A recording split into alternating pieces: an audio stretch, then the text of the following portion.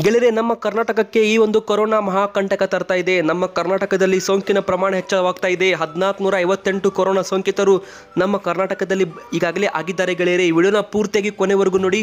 Video ಶುರು ಮಾಡೋದಕ್ಕಿಂತ ಮೊದಲು ನೀವು ನಮ್ಮ ಚಾನಲ್ಗೆ ಸಬ್ಸ್ಕ್ರೈಬ್ ಮಾಡಿಲ್ಲ ಅಂದರೆ ಈಗಲೇ ನಮ್ಮ ಚಾನಲ್ಗೆ ಕೆಳಗಡೆ ಕಾಣುತ್ತಿರುವ ಸಬ್ಸ್ಕ್ರೈಬ್ ಬಟನ್ ಒತ್ತಿ ಫ್ರೀಯಾಗಿ ಸಬ್ಸ್ಕ್ರೈಬ್ ಮಾಡಿ. ನೋಟಿಫಿಕೇಶನ್ ಬೆಲ್ ಬರುತ್ತೆ ಗೆಳೆಯರೆ, ಅದು ಕೂಡ ಆನ್ ಮಾಡ್ತಾ ಆಲ್ ಬಟನ್ ಕ್ಲಿಕ್ ಮಾಡಿ. ಇದರಿಂದ ನಾವು ಹಾಕುವ ಎಲ್ಲ ವಿಡಿಯೋಗಳು ನಿಮಗೆ ನೋಡೋದಕ್ಕೆ ಸಿಗುತ್ತೆ. ಮತ್ತು ಈ ಒಂದು ವಿಡಿಯೋನ ಮರೆಯದೆ ಲೈಕ್ ಮಾಡಿ. ನಿಮ್ಮ ಗೆಳೆಯರೊಂದಿಗೂ ಕೂಡ ಈ ಒಂದು ಮಾಹಿತಿ ನಿಮ್ಮ ವಾಟ್ಸಪ್ ಮೂಲಕ ನೀವು ಶೇರ್ ಮಾಡಿದರೆ ಅವ್ರಿಗೂ ಕೂಡ ಇಲ್ಲಿ ಮಾಹಿತಿ ಸಿಗುತ್ತೆ ಗೆಳೆಯರೆ.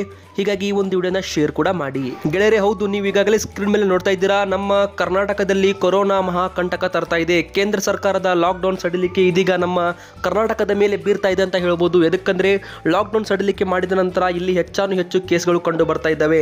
ಈಗಾಗಲೇ ಕೇಂದ್ರ ಸರ್ಕಾರ ಇವತ್ತು ಇದರ ಬಗ್ಗೆ ಮಹತ್ವದ ಸಭೆಯನ್ನು ಕೂಡ ಮಾಡಿತ್ತು. ಈ ಒಂದು ಸಭೆಯಲ್ಲಿ ಈ ಒಂದು ಕೊರೋನಾ ಸೋಂಕಿತರ ಸಂಖ್ಯೆ ದಿನದಿನಕ್ಕೆ ಹೆಚ್ಚಾಗ್ತಾನೆ ಬರ್ತಾ ಇದೆ. ನಮ್ಮ ಭಾರತದಲ್ಲಿ 1 ಲಕ್ಷ ಕೊರೋನಾ ಸೋಂಕಿತರು ಸಂಖ್ಯೆ ದಾಟಿದೆ. ಇದೀಗ ಒಂದು ಎಕ್ಸಾಂಪಲ್ ಹೇಳುವುದಾದರೆ, ಅಮೆರಿಕದಲ್ಲಿ ಸೋಂಕಿತರ ಸಂಖ್ಯೆ 1 ಲಕ್ಷ ದಾಟುವುದಕ್ಕೆ ಬರೋಬ್ಬರಿ 30 ದಿನಗಳ ಕಾಲ ತೆಗೆದುಕೊಂಡಿದ್ರು. ಆದರೆ ನಮ್ಮ ಭಾರತ ದೇಶ 1 ಲಕ್ಷ ಕೊರೋನಾ ಸೋಂಕಿತರನ್ನ ದಾಟಲು 65 ದಿನಗಳ ತೆಗೆದುಕೊಂಡಿದೆ ಅಂತ ಹೇಳಲಾಗ್ತಾ ಇದೆ. ಇದೇ ರೀತಿ ಜರ್ಮನಿ, ಫ್ರಾನ್ಸ್ ಎಲ್ಲವೂ ಕೂಡ 50-52 ದಿನಗಳನ್ನು ತೆಗೆದುಕೊಂಡಿದ್ದಾವೆ ಅಂತ ಹೇಳಲಾಗುತ್ತೆ. ಇದೀಗ ನಮ್ಮ ಕರ್ನಾಟಕದ ಪ್ರಕಾರ ಹೇಳುವುದಾದರೆ, ಇದೀಗ ಸಾರಿಗೆ ವ್ಯವಸ್ಥೆ ಓಪನ್ ಮಾಡಿರುವುದರಿಂದ ಹೆಚ್ಚು ಕೊರೋನಾ ಸೋಂಕು ಹರಡುತ್ತಾ ಇದೆ ಎಂಬುದು ಇಲ್ಲಿ ಕೇಳಿ ಬರ್ತಾ ಇದೆ. ಎದಕ್ಕಂದ್ರೆ, ಒಂದನೇ ಮಾತು, ಒಂದು ಜಿಲ್ಲೆಯಿಂದ ಮತ್ತೊಂದು ಜಿಲ್ಲೆಗೆ ಕೊರೋನಾ ಸೋಂಕಿತ ಏನಾದರೂ ಟ್ರಾವೆಲ್ ಮಾಡಿದಂದರೆ ಅವನ ಟ್ರಾವೆಲ್ ಹಿಸ್ಟ್ರಿ, ಅಂದರೆ ಅವನು ಎಲ್ಲೆಲ್ಲಿ ಓಡಾಡಿದ್ದಾನೆ ಎಂಬುದನ್ನು ಮೊದಲು ಪತ್ತೆ ಹಚ್ಚಬೇಕಾಗುತ್ತೆ. ಇದೀಗ ಬಸ್ ಸಂಚಾರ ಓಪನ್ ಮಾಡಿರುವುದರಿಂದ ಇದು ಕಷ್ಟದ ಕೆಲಸವಾಗುತ್ತೆ ಗೆಳೆಯರೆ. ಎದಕ್ಕಂದ್ರೆ, ಕೊರೋನಾ ಸೋಂಕಿತರು ಯಾರಾದರೂ ಇಲ್ಲಿ ಬಸ್ನಲ್ಲಿ ಪ್ರಯಾಣ ಮಾಡಿದರೆ ಆ ಬಸ್ನಲ್ಲಿ ಇರುವವರು ಎಲ್ಲರನ್ನೂ ಕೂಡ ಚೆಕಪ್ ಮಾಡಬೇಕಾಗುತ್ತೆ. ಇದು ಒಂದು ಕಡೆಗಾದರೆ, ಮತ್ತೊಂದು ಕಡೆಗೆ ಶ್ರಮಿಕ ರೈಲು ಓಪನ್ ಮಾಡಿರುವುದು ಕಾರ್ಮಿಕರನ್ನ ಕರೆತರಲು. ಆದರೆ ಇಲ್ಲಿ 1,000-2,000 ಕಾರ್ಮಿಕರು ನಮ್ಮ ಕರ್ನಾಟಕಕ್ಕೆ ಬಂದಿಲ್ಲ. ಸಾವಿರಾರು ಜನರು ಇಲ್ಲಿ ಕರ್ನಾಟಕಕ್ಕೆ ಬರಲು ಅರ್ಜಿಯನ್ನು ಸಲ್ಲಿಸಿದ್ದಾರೆ. ಮಹಾರಾಷ್ಟ್ರದಿಂದ 60,000, ಇದೇ ರೀತಿ ತಮಿಳುನಾಡಿನಿಂದ 25-30,000. ಟೋಟಲ್ ನಮ್ಮ ಕರ್ನಾಟಕಕ್ಕೆ ಬರೋಬ್ಬರಿ ಮಹಾರಾಷ್ಟ್ರದಿಂದಲೇ 40,000 ಕಾರ್ಮಿಕರು ಮತ್ತು ಬೇರೆ ಕಡೆಯಿಂದ 20,000 ಕಾರ್ಮಿಕರು, ಒಟ್ಟು 60,000-70,000 ಕಾರ್ಮಿಕರು ನಮ್ಮ ಕರ್ನಾಟಕಕ್ಕೆ ಬರುವುದಕ್ಕೆ ಅರ್ಜಿನ ಸಲ್ಲಿಸಿದ್ದಾರೆ ಅಂತ ಹೇಳಲಾಗ್ತಾ ಇದೆ. ಮತ್ತು ನಮ್ಮ ಭಾರತದ ಪರಿಸ್ಥಿತಿ ನೋಡುವುದಾದರೆ, ಇದೀಗ ಒಂದು ದಿನಕ್ಕೆ 5,000 ಸರಾಸರಿ ಕೇಸ್ಗಳು ಬರ್ತಾ ಇದ್ದಾವೆ. ಒಂದು ದಿನಕ್ಕೆ 5,000 ಅಂದರೆ ಇದು ತುಂಬಾ ಹೆಚ್ಚಳವಾಯಿತು ಗೆಳೆಯರೆ. ಮೊದಲಿಗೆ 1,000, 1,500, 2,000 ಮಾತ್ರ ಬರ್ತಾ ಇತ್ತು. ಆದರೆ ಇದೀಗ ದೆಹಲಿ ಇರ್ಬೋದು, ಮುಂಬೈ, ಪುಣೆ, ಮಹಾರಾಷ್ಟ್ರ ಮತ್ತು ಇದೇ ರೀತಿ ಹೇಳುವುದಾದರೆ ಗುಜರಾತ್ ಮತ್ತು ತಮಿಳುನಾಡು ಕಡೆಯಲ್ಲಿ ಈ ಒಂದು ಸೋಂಕಿನ ಪ್ರಮಾಣ ವಿಪರೀತವಾಗಿ ಹಬ್ತಾ ಇದೆ ಅಂತ ಹೇಳ್ಬೋದು. ಅಲ್ಲಿ ಲಾಕ್ಡೌನ್ ಸ್ಟ್ರಿಕ್ಟ್ ಆಗಿ ಮಾಡಿದ್ರು ಕೂಡ, ಎಲ್ಲ ಲಾಕ್ಡೌನನ್ನು ಪೂರ್ತಿಯಾಗಿ ಸೀಲ್ ಡೌನ್ ಮಾಡಿದ್ರು ಕೂಡ ಅಲ್ಲಿ ಸೋಂಕಿನ ಪ್ರಮಾಣ ಹೆಚ್ಚಳವಾಗ್ತಾ ಇದೆ. ನಮ್ಮ ಕರ್ನಾಟಕದಲ್ಲಿ ಇಂದು ಬರೋಬ್ಬರಿ 69 ಜನರಿಗೆ ಈ ಒಂದು ಕೊರೋನಾ ಪಾಸಿಟಿವ್ ಪತ್ತೆಯಾಗಿದೆ. ನಮ್ಮ ಭಾರತದಲ್ಲಿ ಇವತ್ತು ಬರೋಬ್ಬರಿ 5,000 ಗಡಿ ದಾಟಲಿದೆ ಅಂತ ಇಲ್ಲಿ ಹೇಳಲಾಗ್ತಾ ಇದೆ. ಆದರೆ ಹೆಲ್ತ್ ಬುಲೆಟ್ ರಿಪೋರ್ಟ್ ಇನ್ನೂ ಕೂಡ ಬಂದಿಲ್ಲ ಗೆಳೆಯರೆ. ಇವತ್ತು ಸರಾಸರಿ 4,000ಕ್ಕಿಂತ ಹೆಚ್ಚು ಕೊರೋನಾ ಕೇಸ್ಗಳು ನಮ್ಮ ಭಾರತದಲ್ಲಿ ಬರುವ ಸಾಧ್ಯತೆ ಕೂಡ ಇದೆ. ಹೆಚ್ಚು ಕೇಸ್ಗಳು ಎಲ್ಲಿಂದ ಬರ್ತಾ ಇದ್ದಾವೆ ಅಂದರೆ, ಮೊದಲು ಹೇಳಿದಾಗೆ ಗುಜರಾತ್ ಮತ್ತು ಅಹಮದಾಬಾದ್ ಇರ್ಬೋದು, ಇದೇ ರೀತಿ ಪುಣೆ, ಮಹಾರಾಷ್ಟ್ರ, ಮುಂಬೈ, ಇದೇ ರೀತಿ ಈ ಕಡೆಯಿಂದ ಸೋಂಕಿನ ಪ್ರಮಾಣ ಹೆಚ್ಚಳವಾಗಿ ಕಂಡು ಬರ್ತಾ ಇದೆ ಗೆಳೆಯರೆ.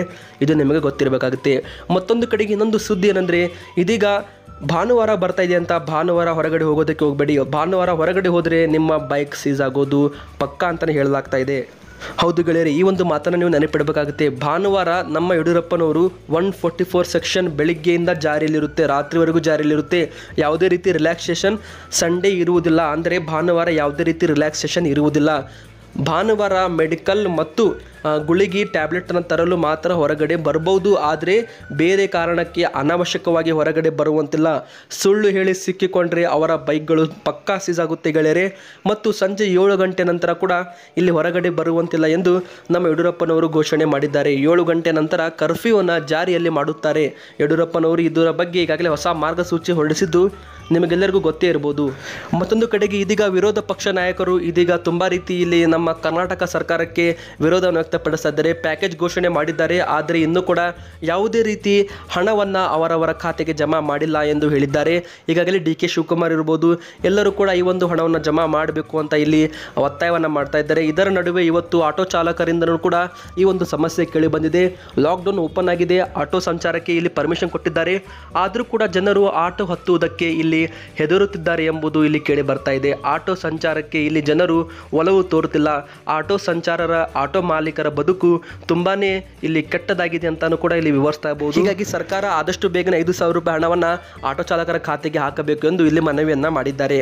ಇದರ ನಡುವೆ ಇದೀಗ ಇವತ್ತು 160 ಕಿಲೋಮೀಟರ್ ವೇಗದಲ್ಲಿ ಚಂಡಮಾರುತ ಅಂಫಾನ್ ಚಂಡಮಾರುತ ಒಡಿಶಾ ಪಶ್ಚಿಮ ಬಂಗಾಳದ ಕರಾವಳಿಯಲ್ಲಿ ಅಪ್ಪಳಿಸಿದೆ ಅಂತ ಹೇಳಲಾಗ್ತಾ ಇದೆ. ಅಲ್ಲಿದ್ದ 3 ಲಕ್ಷ ಜನರನ್ನು ಸುರಕ್ಷಿತ ಪ್ರದೇಶಕ್ಕೆ ಈಗಾಗಲೇ ಕರೆದುಕೊಂಡು ಹೋಗಲಾಗಿದೆ. ಪಶ್ಚಿಮ ಬಂಗಾಳ ಇರ್ಬೋದು, ಬಂಗಾಳದಲ್ಲಿ ಮತ್ತು ಒಡಿಶಾದಲ್ಲಿ ಈ ಒಂದು ಅಂಫಾನ್ ಎಂಬುವ ಒಂದು ಸೈಕ್ಲೋನ್ ಅಪ್ಪಳಿಸಿದ್ದರಿಂದ ಇದೀಗ ಮಳೆಯ ಪ್ರಭಾವ ಕೂಡ ಉಂಟಾಗಿದೆ.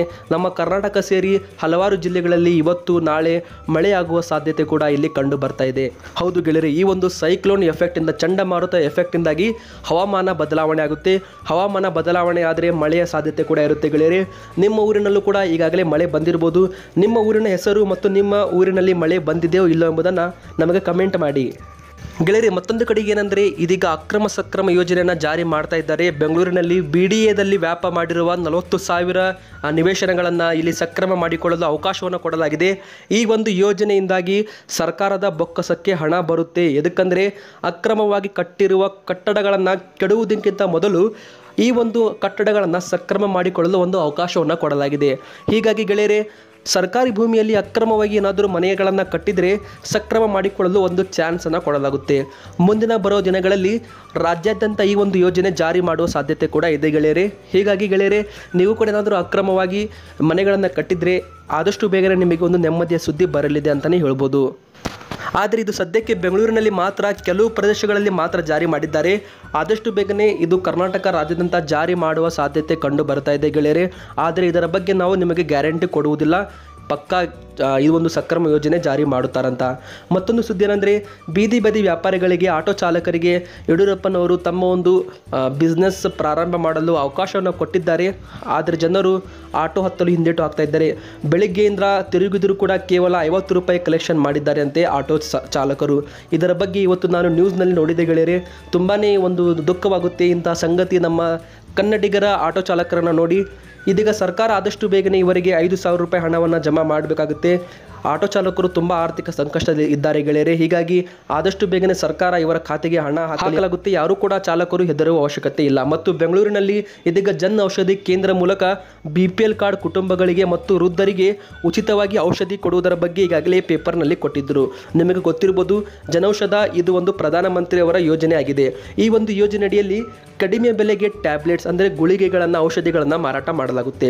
ಈ ಒಂದು ಔಷಧಿಗಳನ್ನು ಜನರು ಖರೀದಿ ಮಾಡ್ಬೋದು. ಆದಷ್ಟು ಬೇಗನೆ ಇದರ ಬಗ್ಗೆ ಹೊಸ ಒಂದು ನಿಯಮವನ್ನು ಮಾಡಿ, ಹೊಸ ಯೋಜನೆ ಜಾರಿ ಮಾಡಿ ಬಡ ಕುಟುಂಬಗಳಿಗೆ ಉಚಿತವಾಗಿ ಔಷಧಿ ಕೊಡಲು ಸರ್ಕಾರ ಇಲ್ಲಿ ಚಿಂತನೆ ಮಾಡ್ತಾ ಇದೆ. ಇದರ ಬಗ್ಗೆ ಹೆಚ್ಚು ಅಪ್ಡೇಟ್ ನಮಗೆ ಇನ್ನು 1 ವಾರದ ಒಳಗಡೆ ಸಿಗುತ್ತೆ. ಮತ್ತು ಗೆಳೆಯರೆ, ಮೇ 25ರಿಂದ ದೇಶೀಯ ವಿಮಾನ ಹಾರಾಟ ಸಾಧ್ಯತೆ. ಹೌದು, ಮೇ 25ರಿಂದ ಗೆಳೆಯರೆ ವಿಮಾನ ಹಾರಾಟ ಆಗುತ್ತೆ. ಆದರೆ ದೇಶದಲ್ಲಿ ಮಾತ್ರ ಹಾರಾಟ ಮಾಡುತ್ತೆ ಅಂತ ಹೇಳಲಾಗ್ತಾ ಇದೆ. ನಮ್ಮ ದೇಶದಲ್ಲಿ ಮಾತ್ರ ಈ ಒಂದು ವಿಮಾನಗಳು ಹಾರಾಟ ಮಾಡುತ್ತೆ. ಅಂತಾರಾಷ್ಟ್ರಕ್ಕೆ ಅಥವಾ ಬೇರೆ ದೇಶಗಳಿಗೆ ಈ ಒಂದು ವಿಮಾನ ಸಂಚಾರ ಮಾಡುವುದಿಲ್ಲ. ಕೇವಲ 30ರಿಂದ 35% ಮಾತ್ರ ಟಿಕೆಟ್ಗಳನ್ನು ಬುಕ್ ಮಾಡಿಕೊಳ್ಳಲಾಗುತ್ತೆ. ಮತ್ತು ಈ ಒಂದು ಟಿಕೆಟ್ ದರ ಸ್ವಲ್ಪ ಹೆಚ್ಚಳವಾಗುವ ಸಾಧ್ಯತೆ ಕೂಡ ಇದೆ ಗೆಳೆಯರೆ. ಎದಕ್ಕಂದರೆ ಪೂರ್ತಿ ವಿಮಾನವನ್ನು ಟಿಕೆಟ್ ಬುಕ್ ಮಾಡಲು ಅವಕಾಶ ಇರುವುದಿಲ್ಲ. ಕೇವಲ 30ರಿಂದ 35% ಮಾತ್ರ ಇರುತ್ತೆ. ಇದರ ಬಗ್ಗೆ ಹೊಸ ಮಾರ್ಗಸೂಚಿಯನ್ನು ಬಿಡುಗಡೆ ಕೂಡ ಮಾಡಲಿದ್ದಾರೆ. ಮತ್ತು ಮೇ 25ರಿಂದ ದೇಶೀಯ ವಿಮಾನ ಹಾರಾಟ ಸಾಧ್ಯತೆ ಕೂಡ ಕಂಡು ಬರ್ತಾ ಇದೆ. ಇದರ ನಡುವೆ ರಾಮುಲು ಅವರು ಈಗಾಗಲೇ ಘೋಷಣೆ ಮಾಡಿದ್ದಾರೆ ಗೆಳೆಯರೆ, ಯಾವುದೇ ಕಾರಣಕ್ಕೂ ಖಾಸಗಿ ಆಸ್ಪತ್ರೆಗಳನ್ನು ಮುಚ್ಚುವಂತಿಲ್ಲ. ಏನಾದರೂ ಕೊರೋನಾ ಸೋಂಕಿತರಿಗೆ ಹೆದರಿ ಕೊರೋನಾ ಸೋಂಕಿತ ಸಾವನ್ನಪ್ಪಿದರೆ ಅಂಥ ಆಸ್ಪತ್ರೆಗಳನ್ನು ಕೇವಲ 24 ಗಂಟೆ ಮಾತ್ರ ಬಂದ್ ಮಾಡಬೇಕು. 24 ಗಂಟೆ ಬಂದ್ ಮಾಡಿದ ನಂತರ ಅದನ್ನು ಸ್ಯಾನಿಟೈಸರ್ ಮಾಡಿ ಈ ಒಂದು ಆಸ್ಪತ್ರೆಯನ್ನು ಸ್ವಚ್ಛ ಮಾಡಿ ಮತ್ತೆ ಈ ಒಂದು ಆಸ್ಪತ್ರೆಯನ್ನು ರೀಓಪನ್ ಮಾಡಬೇಕು. ಇದರಿಂದ ಯಾವುದೇ ಕಾರಣಕ್ಕೂ ರೋಗಿಗಳಿಗೆ ತೊಂದರೆ ಆಗಬಾರದು ಎಂದು ಈಗಾಗಲೇ ರಾಮುಲು ಅವರು ಎಲ್ಲ ಖಾಸಗಿ ಆಸ್ಪತ್ರೆಗಳಿಗೆ ಹೇಳಿದ್ದಾರೆ. ಮತ್ತು ಖಾಸಗಿ ಆಸ್ಪತ್ರೆಯವರು ರೋಗಿಗಳಿಂದ ಹೆಚ್ಚು ಶುಲ್ಕವನ್ನು ಪಡೆಯುವಂತಿಲ್ಲ. ಇದೊಂದು ಹೊಸ ನಿಯಮವನ್ನು ಮಾಡಿದ್ದಾರೆ. ಕೊರೋನಾ ಸಂಕಷ್ಟದ ಸಮಯದಲ್ಲಿ ರೋಗಿಗಳಿಂದ ಹೆಚ್ಚು ಏನಾದರೂ ಶುಲ್ಕವನ್ನು ಪಡೆದರೆ ಅವರ ಮೇಲೆ ಕಾನೂನು ಕ್ರಮ ತೆಗೆದುಕೊಳ್ಳಲಾಗುತ್ತೆ. ಈ ಬಾರಿ ಈ ಒಂದು ಸಂಕಷ್ಟದ ಸಮಯದಲ್ಲಿ ಖಾಸಗಿ ಆಸ್ಪತ್ರೆಗಳಿಂದ ಯಾವುದೇ ರೀತಿ ತೊಂದರೆ ಆಗಬಾರ್ದು, ರೋಗಿಗಳಿಗೆ ಯಾವುದೇ ರೀತಿಯಲ್ಲಿ ತೊಂದರೆ ಕೊಡೋದಕ್ಕೆ ಹೋಗಬೇಡಿ, ಶುಲ್ಕ ಹೆಚ್ಚಳ ಮಾಡೋದಕ್ಕೆ ಕೆಲಸಕ್ಕೆ ಹೋಗಬೇಡಿ ಎಂದು ಇಲ್ಲಿ ರಾಮುಲು ಅವರು ಎಲ್ಲ ಖಾಸಗಿ ಆಸ್ಪತ್ರೆಗಳಿಗೆ ಇಲ್ಲಿ ಮನವಿಯನ್ನು ಮಾಡಿದ್ದಾರೆ ಅಂತಲೇ ಹೇಳ್ಬೋದು. ಮತ್ತೊಂದು ಕಡೆಗೆ ನಮ್ಮ ಕೇಂದ್ರ ಸರ್ಕಾರ ಇಲ್ಲಿ ಹೊಸ ರೂಲ್ಸ್ಗಳನ್ನು ಮಾಡೋ ಸಾಧ್ಯತೆ ಇದೆ. ಎದಕ್ಕಂದರೆ ಲಾಕ್ಡೌನ್ ಸಡಿಲಿಕೆ ಮಾಡಿದ ನಂತರ ಇಲ್ಲಿ ಸೋಂಕು ಹೆಚ್ಚಳವಾಗ್ತಾ ಇದೆ. ನಮ್ಮ ಕರ್ನಾಟಕ ಸರ್ಕಾರದಿಂದಲೂ ಕೂಡ ಈಗಾಗಲೇ ಲಾಕ್ಡೌನ್ ಸಡಿಲಿಕೆ ಮಾಡಿದ್ದಾರೆ. ಬಸ್ ಸಂಚಾರ ಇರ್ಬೋದು, ರೈಲ್ವೆ ಸಂಚಾರ ಇರ್ಬೋದು, ಎಲ್ಲವನ್ನು ಕೂಡ ಓಪನ್ ಮಾಡಿದ್ದಾರೆ. ಇದರ ಜೊತೆಗೆ ವೈನ್ ಶಾಪ್ಗಳು, MSL ಶಾಪ್ಗಳನ್ನು ಕೂಡ ಓಪನ್ ಮಾಡಿದ್ದಾರೆ. ಸೋಂಕು ಪ್ರಮಾಣ ಹೆಚ್ಚಳವಾಗ್ತಾ ಇದೆ. ನಮ್ಮ ಒಂದು ರಾಜ್ಯದಲ್ಲಿ ಬೇರೆ ಜಿಲ್ಲೆಯಿಂದ ಮತ್ತು ಬೇರೆ ರಾಜ್ಯದಿಂದ ಬರುವವರಿಗೆ ಈ ಒಂದು ಸೋಂಕು ಕಾಣ್ತಾ ಇದೆ. ಮುಂಬೈನಿಂದ ಬಂದ 107 ಜನರಿಗೆ ಸೋಂಕು ಪ್ರಮಾಣ ಬಂದಿದೆ. ಇದರ ನಡುವೆ ನಮ್ಮ ಕರ್ನಾಟಕದಲ್ಲಿ ಚೆಕಿಂಗ್ ಕೆಪಾಸಿಟಿ ಹೆಚ್ಚಳ ಮಾಡಿದ್ದಾರೆ. ಹೌದು ಗೆಳೆಯರಿ, ಹೆಚ್ಚು ಚೆಕಪ್ ಮಾಡ್ತಾ ಇದ್ದಾರೆ. 6,000 ಜನರಿಗೆ ಚೆಕ್ ಮಾಡಿದರೆ ಅದರಲ್ಲಿ ಸೋಂಕು ಹೆಚ್ಚಳ ಕಂಡು ಬರ್ತಾ ಇದೆ. ಸೋಂಕಿನ ಚೆಕಪ್ ಹೆಚ್ಚಿಗೆ ಆಗಿದ್ದರಿಂದ, ಟೆಸ್ಟಿಂಗ್ ಹೆಚ್ಚಿಗೆ ಆಗಿದ್ದರಿಂದ ಸೋಂಕಿತರು ಕೂಡ ಹೆಚ್ಚು ಕಂಡು ಬರ್ತಾ ಇದ್ದಾರೆ. ಮತ್ತು ಜನ್ಧನ್ ಖಾತೆದಾರರಿಗೆ ಮುಂದಿನ ತಿಂಗಳು 500 ರೂಪಾಯಿ ಬರಲಿದೆ. ಹೌದು ಗೆಳೆಯರೆ, ಮತ್ತು ಇದೀಗ ನಿಮ್ಮ ಖಾತೆಗೆ 500 ರೂಪಾಯಿ ಬಂದಿದ್ರೆ ಈ ಒಂದು ಹಣ ನಿಮ್ಮ ಅಕೌಂಟ್ನಲ್ಲಿ ಸೇಫ್ ಆಗಿರುತ್ತೆ. ಯಾವುದೇ ಕಾರಣಕ್ಕೂ ಈ ಒಂದು ಹಣ ವಾಪಸ್ ಹೋಗುವುದಿಲ್ಲ. ಇದು ಜನರಿಗೆ ಗೊತ್ತಿರಬೇಕಾಗುತ್ತೆ. ತುಂಬ ಜನರು ಮತ್ತೆ ಬ್ಯಾಂಕ್ಗೆ ಮುಗಿ ಬೀಳ್ತಿದ್ದಾರೆ ಈ ಒಂದು ಹಣವನ್ನು ವಿಡ್ರಾಲ್ ಮಾಡಲು. ಈ ಒಂದು ಹಣ ನಿಮ್ಮ ಬ್ಯಾಂಕ್ನಲ್ಲಿ ಸೇಫ್ ಆಗಿರುತ್ತೆ. ಯಾವುದೇ ಕಾರಣಕ್ಕೂ ಸರ್ಕಾರ ಮರಳಿ ಈ ಒಂದು ಹಣವನ್ನು ತೆಗೆದುಕೊಳ್ಳುವುದಿಲ್ಲ. ನೀವು ಕೂಡ ಜನ್ಧನ್ ಖಾತೆದಾರರಾಗಿದ್ದರೆ, ಮಹಿಳೆಯರಾಗಿದ್ದರೆ, ನಿಮ್ಮ ಖಾತೆಗೆ 500 ರೂಪಾಯಿ ಬಂದಿದ್ದರೆ ನೀವು ಆರಾಮವಾಗಿ ಈ ಒಂದು ಹಣವನ್ನು ವಿಡ್ರಾಲ್ ಮಾಡ್ಬೋದು. ಯಾವುದೇ ರೀತಿ ತೊಂದರೆ ಇರುವುದಿಲ್ಲ. ಯಾವಾಗ ಬೇಕಾದರೂ ನೀವು ಈ ಒಂದು ಹಣವನ್ನು ವಿಡ್ರಾಲ್ ಮಾಡ್ಬೋದು. ಈಗಾಗಲೇ SBI ಬ್ಯಾಂಕ್ನಿಂದ ಈ ಒಂದು ಅಧಿಕೃತ ಮಾಹಿತಿ ಕೂಡ ನಮಗೆ ಸಿಕ್ಕಿದೆ ಗೆಳೆಯರೆ. ಇವತ್ತಿಗೆ ಇಷ್ಟ ಆಗಿತ್ತು. ವಿಡಿಯೋ ನಿಮಗೆ ಇಷ್ಟವಾಗಿದ್ದರೆ ಲೈಕ್ ಮಾಡಿ, ಶೇರ್ ಮಾಡಿ ಮತ್ತು ನಮ್ಮ ಚಾನಲ್ಗೆ ಸಬ್ಸ್ಕ್ರೈಬ್ ಮಾಡ್ತಾ ನೋಟಿಫಿಕೇಶನ್ ಬೆಲ್ ಆನ್ ಮಾಡಿ.